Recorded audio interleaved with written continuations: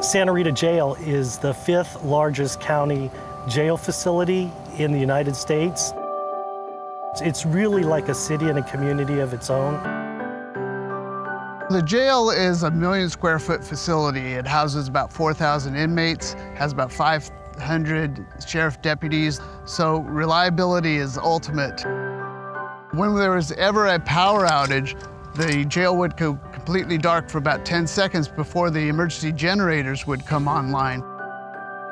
Well, about 4 years ago, Chevron approached us with the concept of doing a smart grid out at our Santa Rita jail. This is a decade-long story. It's a long-term relationship that we've had, Chevron Energy, with Alameda County.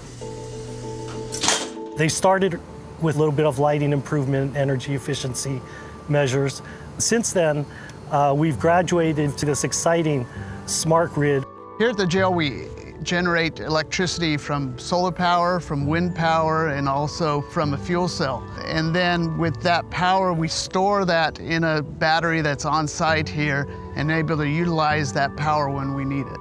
But what hadn't been there previously was an ability to actually island off and be self-sufficient and operate independently, but not only do that, but do it seamlessly.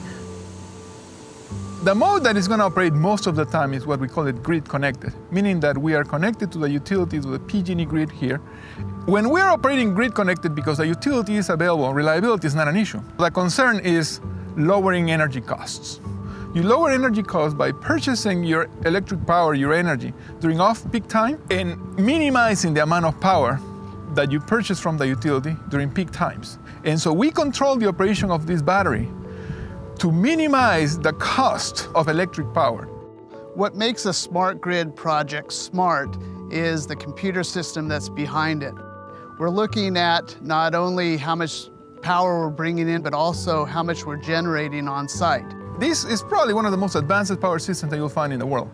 This is the first time the county has had this level of public-private partnership with Chevron, with the Department of Energy, with the California Energy Commission, with the California Public Utilities Commission. So I think in terms of scope and magnitude, in terms of partners, resources, etc., this is the granddaddy.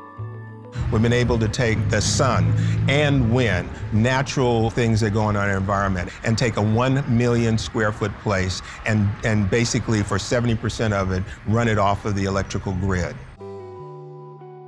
I really applaud the leaders at Alameda County for their decision to move forward with innovative projects like we've done at the Santa Rita Jail. They are a prime example of what other counties, institutions, and businesses can follow suit with to really help manage the growing demand for energy.